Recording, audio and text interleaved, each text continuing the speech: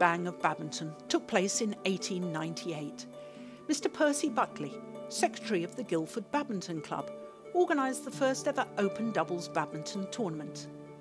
The Guildford tournament was the first open tournament in 1898. Because of its success, the Badminton Association organised its first event the following year, including the 2 singles competitions to the doubles. In 1898, the first open tournament was played at Guildford. When I say open, this is where people from other clubs were allowed to play there.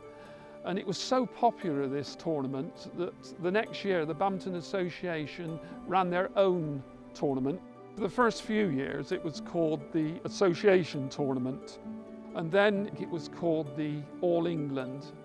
And one of the major things about the promotion and why lots of clubs wanted to join was because of the All England Badminton Championships. You see the number of clubs vastly increased as soon as the All England started. My first interest in the history of badminton was when somebody sent me a photograph of the 1904 All England, and it is the first photograph of the All England. But on the history side, it was when somebody sent this 1904 All England, and I got interested in the history, and then eventually I joined the museum and have been involved in the Badminton Museum for the last 19 years or so.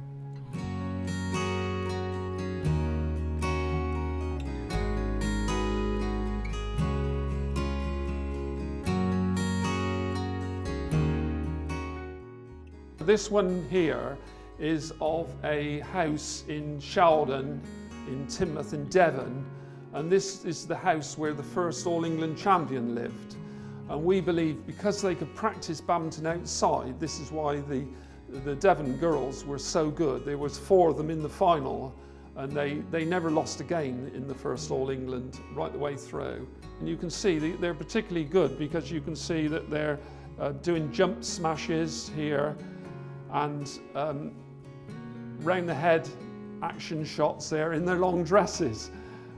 And this is actually Muriel Lucas here, who's actually playing, and she was so much stronger. She usually played at the back of the court. Quite a few of the photographs we have where she's playing at the back of the court, and there she is again there at the back of the court. This guy here is Stuart Massey, who was the first All England champion. And this chap here is Ralph Nichols, and he is the last Englishman to win the All England.